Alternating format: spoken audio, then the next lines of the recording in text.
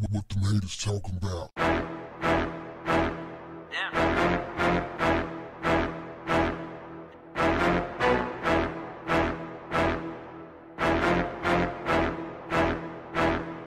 What's up, family? A wedding between a Georgia man and woman was interrupted by another woman claiming to be the groom's pregnant side chick. And as you can imagine, the footage has gone viral. Oh man, fam, this happened right outside of Atlanta. The groom didn't flinch though. Didn't budge one bit, didn't even look around to acknowledge her. It's almost as if he knew that was a possibility. But also, it was as if the bride knew too.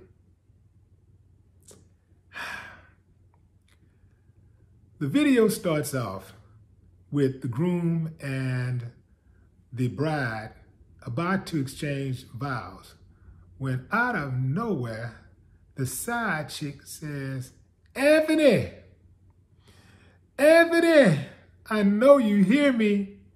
I got your baby here. Anthony didn't flinch, would not acknowledge her for nothing, didn't turn around one time. Anthony wasn't the only one who didn't turn around. The wedding officiator didn't turn around either. It was like they all knew that that would be a possibility. Which brings me to, what kind of man would put a woman through something like that? And what kind of woman would allow a man to put her through something like that? See, you can't just blame the dude. See, it takes two to tango. In this case, three. They knew they had a love triangle. They knew this woman was off. The bride knew about her. He knew about her. But they went forward with the marriage anyway. I can guarantee you. Now, the video cut off before we could really see what was happening because the daughter fed up. The daughter had a bouquet of flowers, charged her and threw the flowers at her. But then the video cuts off. Now, here's another thing. The daughter attacks the side chick. Why not attack the dude? If you're going to attack anybody. I mean, I say don't attack anybody. Keep your hands to yourself. But if you're going to attack anybody, attack him.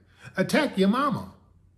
Because your mama put herself in this position. She knew exactly what she was doing. So this tells me that the mother is already training the daughter to beef with the side chick, to carry out her grievances with the side chick.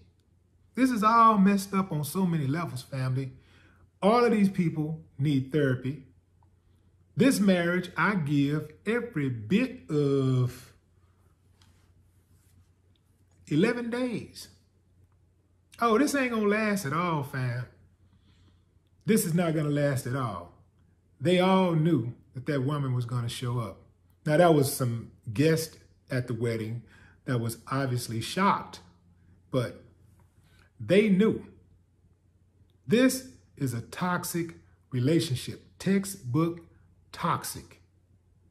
It's not gonna work. A whole bunch of drama. Now, that's the thing about it. These wedding crashes, you know, when somebody jump in and go to hooping and hollering or whatever, you know, it makes for, you know, a dramatic, interesting storyline. Great movie. But in real life, not so much. That chick had no regard for her unborn baby's health, and neither did the daughter. This is madness, man. There's so many people wrong here. The groom, the bride, the side chick, the guy officiating. Because you know he only did it for the check.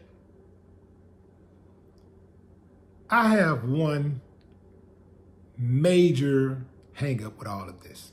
It's just one thing that's really, really rubbed me wrong. Out of all of the bad things in this incident, the one thing that really throws me off more than anything is the side chick didn't wait on her cue. Y'all know that cue. If there's anyone here who know of a reason that these two should not be joined together in holy matrimony, say it with me, fam. Speak now or forever hold your peace. I didn't like that she jumped the gun on that. I feel violated.